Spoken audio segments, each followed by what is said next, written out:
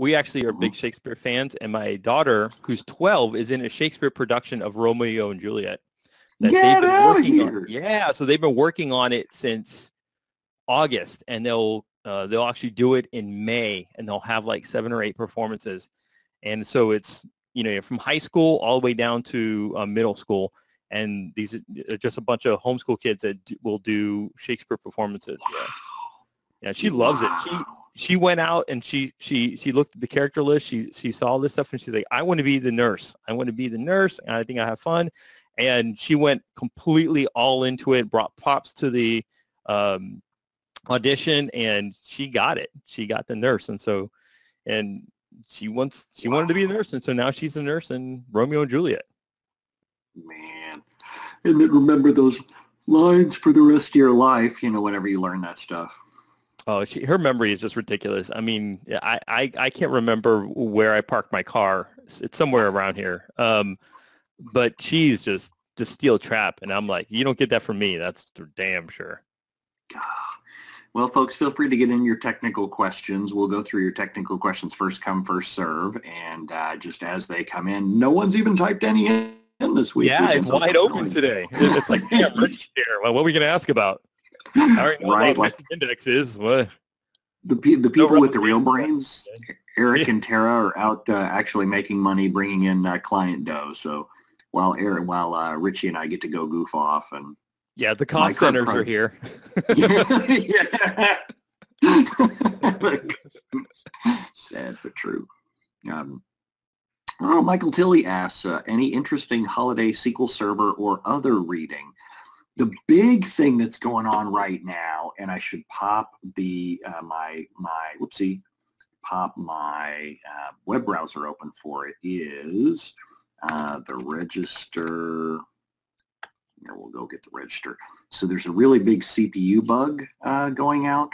And I don't have an ad blocker on this VM, so of course I'm not going to find it.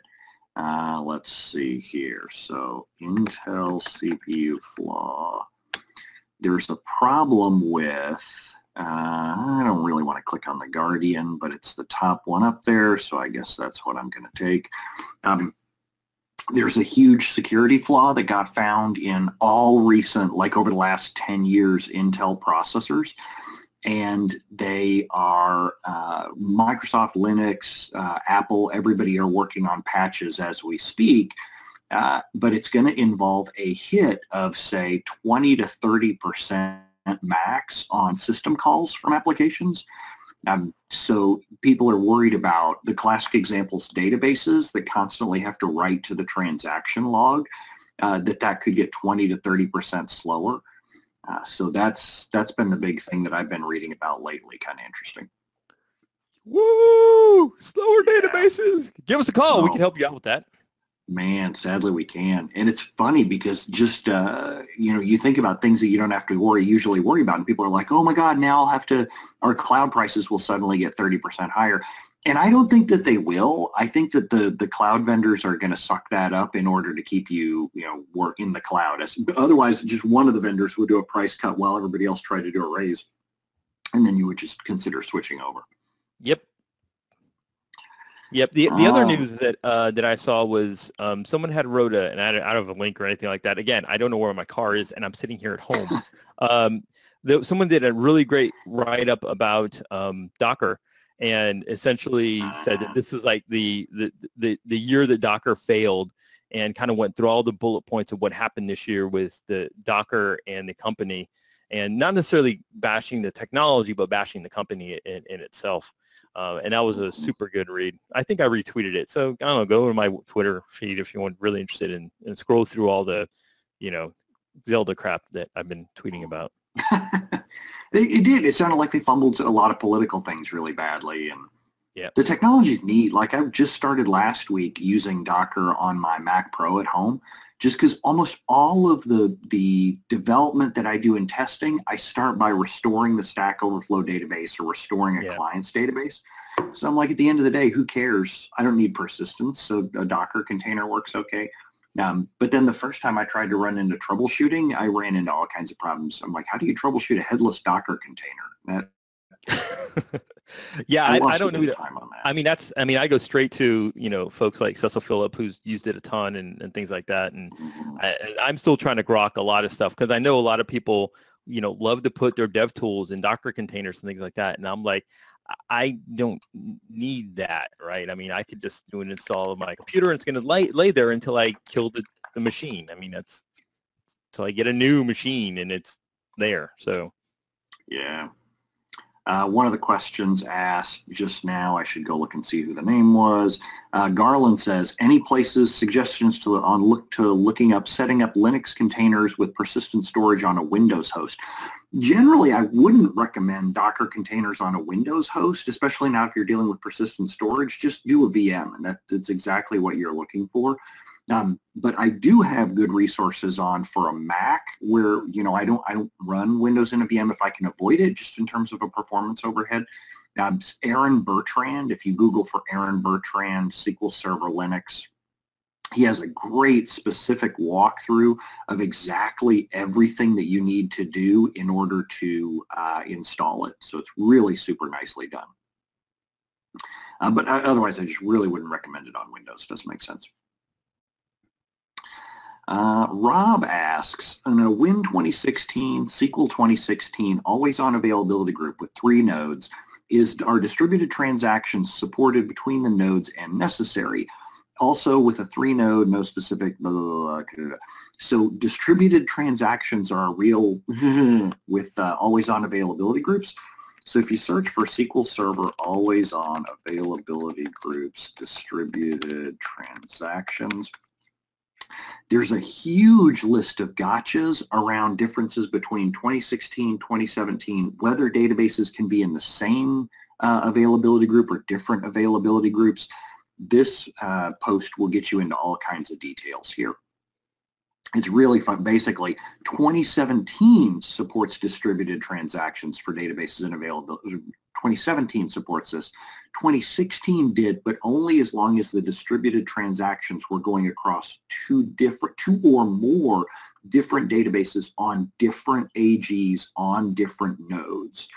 You couldn't do a distributed transaction across 2 databases on the same node. So that's kind of hairy there. Let's see what's next. James May says, do you take submissions for bad idea genes posts? That's probably the only thing that we would take submissions for. We have a soft spot in our heart for bad idea genes with SQL Server, but Mike's... so many bad ideas floating around there. I mean... And Richie sees it from being in the company chat room. We sit there and we just have the worst ideas all day long about how to do something. And I'm usually heads down, right? So, I'm typically behind the real time of Slack, and I raise my head. It's like, what is going on? This is all terrible. Stop. And he gets to see highlights from client, code will show something like, check out what this does. Why would you ever do that? Yeah. I think I was razzing you earlier because your comment on one of the clients was, oh, I bet you it's missing indexes. And I'm like, it's always missing indexes, Brent. It's always that with you. It's funny. Yeah. And there's some things that you can pretty much guarantee are going to show up during a critical care. Just like there's some things you can guarantee will show up during an office hours. The Errol and Summerskog's post, slow in the app, fast in SSMS. It's going to happen. Yeah, that's a 7 minutes there. Thanks. Yeah, yep. Mike asks, SPLA licensing. My manager's talking about this, but there isn't much online about it. Do you know anything about this licensing model? Yes. So if you are going to be a service provider, if you're going to sell access to SQL Server to other people, like if you're going to have an application that uses SQL Server as a backend, people are going to query SQL Server directly. You're going to be a service provider or software provider. You basically rent your application license or rent your SQL Server licensing by the month. Pricing is all totally down to what you negotiate with Microsoft. They publish a guide about it. Resellers get involved. But generally you have to go talk to a reseller. The nice part that I love about it is because it's every month, you can change capacity. Normally as a performance tuner, unless you're like, Richie and I working in the cloud, if you do a whole bunch of performance tuning and you cut your workloads, you don't get a refund the next month. You can't suddenly cut your bill, but with SPLA licensing, you can. That's cool. I didn't know they could do that. Yeah, every single month changes. So you can all of a sudden go bum rush with a brand new client and, be lit up in the next month. Wow. Terry says, we have several SQL Server Enterprise Edition, woohoo, 2014 and 2016 servers with nightly scheduled index reorg maintenance. Should I forego reorganizing my indexes and just do rebuilds considering we have enterprise? The big problem is transaction log activity. When you go rebuild indexes from scratch, you're building a whole new copy of the object. It's a logged activity, which means your log backups grow, your transaction log file may grow depending on how quickly you take log backups. It's more data that you send to your mirrors, always on availability group replicas. So it will tend to just inflate the amount of transaction log activity.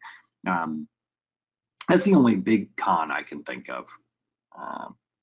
I'm kind of known for saying you should ease up on the index maintenance period because it's not like people really go, oh my God, it's suddenly faster now. But if you have the luxury of a maintenance window to do it and you want to do it, it's not so bad. Oh, okay. So one other thing, it's called online index rebuilds, but it's not 100% online. At the end of the operation, it has to swap in the newly rebuilt index, and you can end up with a schema mod lock on that. And so queries with no lock actually get blocked behind that. So just be careful around that. Daryl says, I know I need to live in SQL Server health check. Daryl, I think you're missing a verb there. He says, I don't have a stress check process in place. What's a good starting place to address replica timeouts in availability groups? I pushed and pushed on our storage guy, and our vendor finally admitted we had saturated the SSDs. When you finally get the storage vendor to admit anything, consider it a success. You have won the day. Go home victorious. Yeah, and I would want to know more about what specifically validated what specifically he meant by saturated the SSD. Because this is kind of longer than something we could quickly address over office hours, I'd say he's saying, I went through your SQL Server health checklist. Yeah, so that we really publish pages of stuff on how to do that. Then to dig even deeper, that's where our consulting comes in. So it's kind of beyond what I could answer quickly. You will notice as the slide deck goes through, you'll see a place to post multi-paragraph questions at Stack Exchange. That could be one place that you would start. Just make sure to zoom in as closely as possible and define your question. I'm not exactly sure what you mean by the question here. AG replica timeouts, be more specific about exactly what the error message is that you're getting, what problem it's causing, because it may not be that big of a deal. If you're doing synchronous replicas between two places, the first thing I'd ask is how much unnecessary maintenance are you doing, like index rebuilds all the time. If you're doing big, huge chunks of index rebuilds in a synchronous AG, that's a great reason to run into problems. Oh man, Garland has a fun question. He says, referencing your post on the GDPR, was I correct in understanding that if there's any data from the EU held in the DB, you need to be in compliance? So this is pretty tricky. One of the things that causes a problem is if you have an EU citizen, now I should say first, I'm not a lawyer. I don't provide legal advice. I don't provide compliance advice. I'm only going to relay things to you the way that I understand it and the way that our attorneys have come to understand it for us.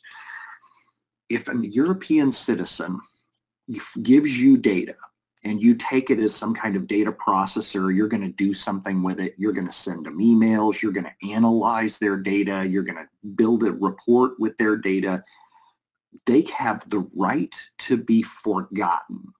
The GDPR is this new regulation for EU citizens, where an EU citizen can contact you as their data processor and say, I would like to exercise my right to be forgotten. You have to delete all of their relevant data that you don't need for your own legal purposes. So for example, let's say that I sell an EU citizen a piece of training. I have to keep some of that data to track that I sold him or her something for training, how much tax I paid, where he was at the time. But I have to track what I delete, what I keep, why I'm allowed to keep it. And then if that person goes and contacts the EU, files a complaint, the EU can ask for my audit records, and they have to be able to see everything that I've deleted. It gets even trickier when I start to look at backups. So there's some debate going on now about it may even include having to delete data from my backups or have some kind of auditable script that the instant a backup is restored, I can guarantee that their data is expunged out of there.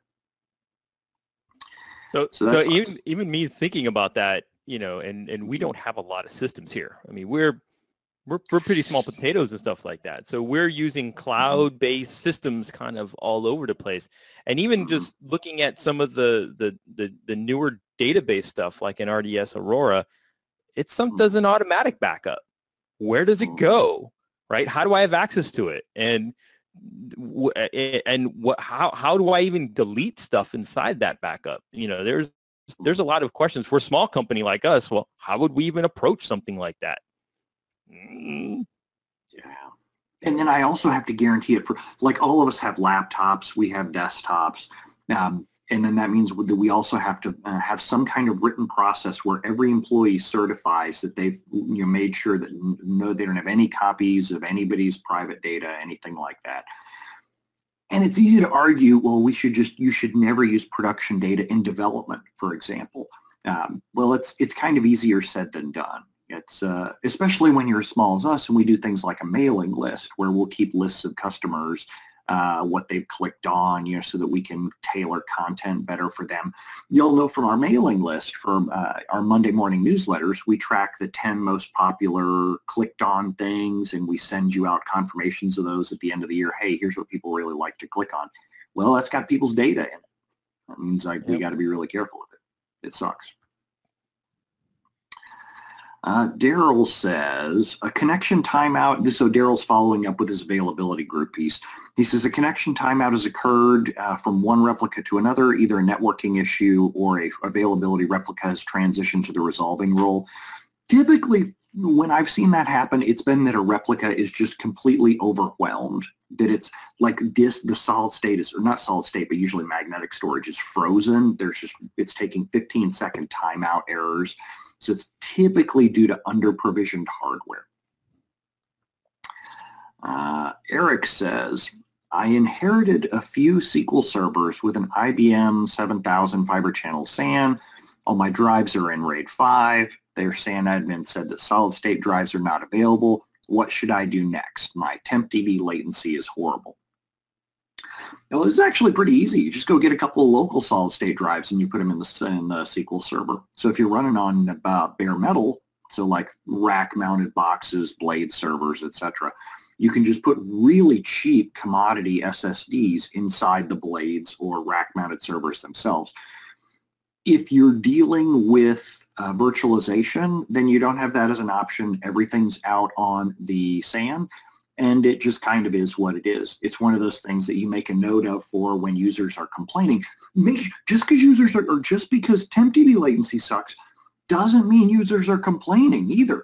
A classic thing, we see really slow tempDB all the time with end user systems, and it's just, or with production servers, but it's just CheckDB is running in the middle of the night and tempDB sucks then, but no one's actually complaining.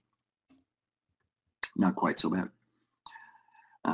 Yeah, so back on the GDPR stuff, I mean, it's so for those of you who aren't hip with that, what that ended up meaning was that we decided not to sell training classes to EU folks. It's so hard because a person from the European Union can be standing on American soil using a Chinese credit card? You know, how do you make for doggone sure that it's actually someone from the EU?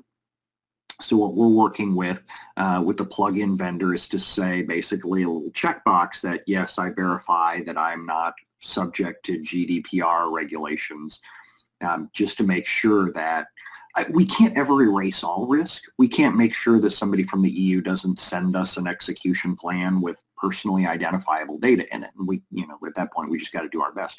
Paste the plan is a great example of that. And it's something that we just have to think of. And people do ask us to delete their data out of Paste the Plan from time to time, and we do that. Yeah, and after we have in our instructions say we will not delete stuff from Paste the Plan, we still delete stuff from Paste the Plan. I think the other thing with it is the whole GDPR thing is so vague. Nobody really knows what it means right now. I think if, you know, over time they, you know, enhance it a little bit to where we know exactly where our risk is, we probably would take a look at that and maybe open that back up again. But because it's so vague right now and it has such a huge risk for a small company like us, I agree with your decision just to cut our losses and be done with it until the EU can figure out what exactly does GDPR mean. There'll be court cases that set precedents. It'll start to become normal about what you are expected to do, what you're not expected to do. More third-party vendors, WooCommerce, Automatic will start selling tools that make it easier to be compliant with GDPR. And we'll be knocking the door right back down to start letting European people get back into training again as soon as we just have a better idea from the government what those court cases will look like, what we need to do to be compliant. I just don't want to be the cat in that, or the canary in that coal mine. I think they're good laws, and then there's good laws poorly written, and I think this is kind of one of those things. I think this is a good law, but it's just so extremely vague that, you know, what is our responsibility, you know, as a corporation dealing with EU? And nobody could tell us, and that's part of the problem. Is that we can't quantify our risk, and whenever you can't quantify, gosh, I sound like a project manager. When you can't quantify your risk, then it's an ultimate super high risk, you know. So, and especially when we quantified the reward side of it, it's less than 5% of our revenue. So I was like, it's not really worth it. Michael Tilley adds, he said, by the way, GDPR enforcement doesn't go live until 25th of May. Yeah, but you don't want to wait till then to try and become compliant, because you got to start laying your groundwork long in advance of that. Let's see here. Bob says, do you guys have any advice on patching for instances that share databases from multiple applications? So he has like one SQL server that hosts probably SharePoint, Dynamics, you know, whatever. Cumulative updates come out every 60 days. And what I'll do is go through the list of updates that come out in each cumulative update, all the hot fixes. We point and laugh at it in the company chat room, like incorrect results bug that causes crashing. And so what I'll just send those out to is my application owners and say, all right, everybody, here's the risks. Are you cool with incorrect results coming out of your queries? And then usually that's pretty much the end of it right there. People go, no, I'm not okay with incorrect results. Then you should stop using no luck. Yes. Oh, God. So sad. Next up, let's see here. We have Paul says, I was always under the guidance that if a table does not have a clustered index, then rows being deleted will not free space in the file.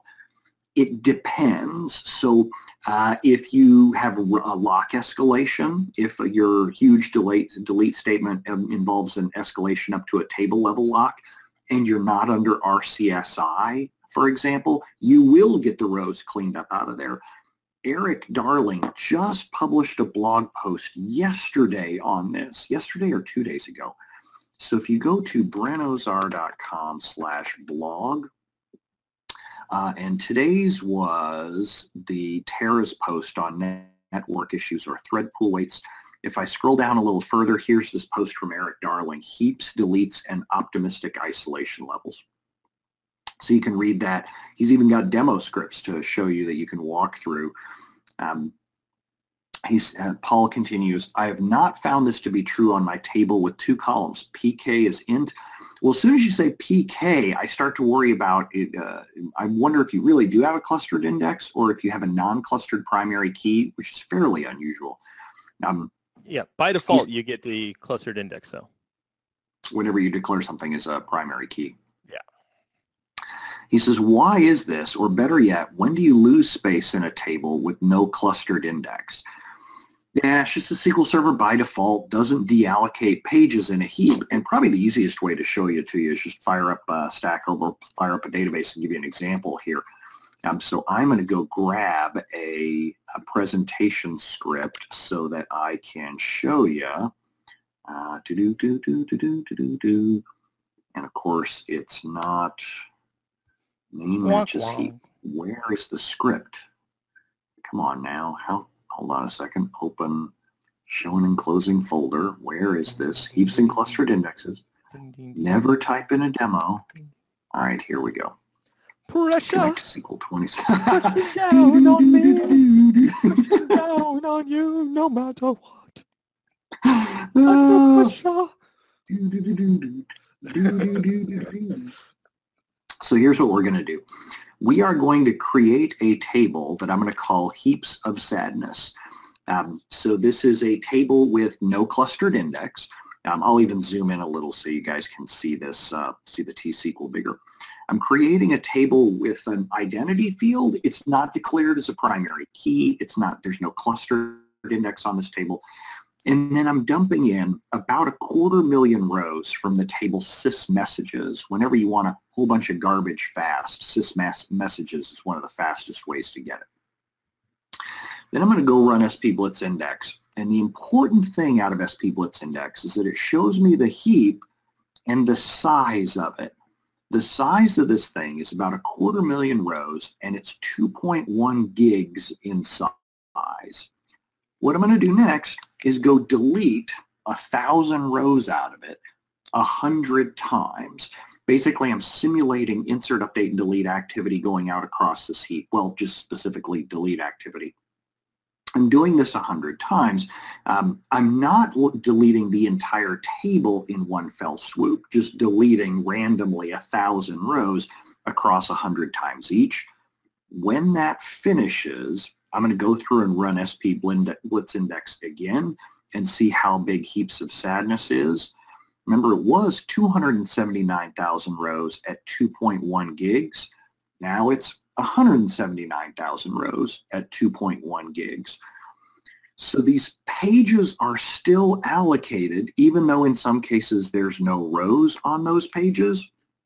And when you think about what a heap is for, it kind of makes sense. Everything in SQL Server in heaps is stored in 8K pages. Well, SQL Server wants to keep these 8K pages lying around so that you can go insert data into them again quickly. Heaps are fantastic when you dump a bunch of data into a database and then yank all the data right back out again. Nightly staging tables for data warehouses is a great example of that. Just much less useful when you're trying to do insert, update, and delete activity concurrently like we're doing here. When this thing finishes, I'm doing this delete 200 times this time so that I can delete out that last 179,000 rows. And then when it finishes, we'll go through and run SPBlitz index again. You'll already know, based on the spec of this demo so far, this thing is not going to be a zero space used for that table. So for those of you who are just learning that for the first time, does it make sense to have heaps? Sure, as staging tables in data warehouses, where every day you dump all the data in and then you pull it all back out in one quick fell swoop. Makes perfect sense there. So now here I am with my heap, 0 rows and 1.6 gigs in space. And I know what you're thinking. Who cares if it's still got a lot of pages attached? It's not like I'm going to shrink my database and reclaim those pages anyway. Well, here's why you care. If I turn on set statistics IO, which Richie is intimately familiar with, and then I go run select star from heaps of sadness, if I look at how many logical reads we had to do to execute this query, SQL Server reads 200,000 8K pages every time this query runs, just trying to see if there's any rows in heaps of sadness. Are there any now? I better go check all 200,000 pages again. What about now? I better go check again. If you really want those pages deallocated, you either need to do a delete with tab lock, you need to truncate the table, those are both good ways, or do an alter table rebuild. All those will get you your rows back. Space. Space. Space. Exactly. Get you your space back. It would be hilarious if they got you your rows back. Yeah. What? How did I deleted this data? Why is it back? It's kind of like me testing this updater tool yesterday. Why was this update? I don't understand. So that'll be the last thing we'll do before we break for today. Speaking of getting your data back, let's call this my table. I'm going to build a table variable, call it my table. And table, we're going to put in here ID int identity 11 person name varchar 50. I'm going, oops, one more parentheses, insert into my table person name values Richie Rump. Then we're going to add me into, oops, add me into there as well. Copy, paste. So we're going to put Richie and I sitting in a table variable, insert kissing joke here, select star from my table. Now y'all know when I declare a table variable and I insert 2 rows into it and then I select them back out, I'm going to get both me and Richie. Watch when I do this. Begin tran and then roll back. I'm going to insert our rows inside a transaction, but then I'm going to roll them back and then execute my select. When I execute this, I still get our data. Table variables ignore transactions. So you can do a begin tran, dump a bunch of stuff into a table variable, roll it back, it's still in that table variable. Speaking of getting your data back out of nowhere, so Itzik Ben-Gan has this great presentation where he calls it bug or feature. He shows you something and then you have to guess whether this is a bug or a feature. In many cases, it's kind of both. It's just whether you're aware of it ahead of time. If you're aware ahead of it a time, then it's called a feature. So here is the perfect example for that. Close won't fix by design.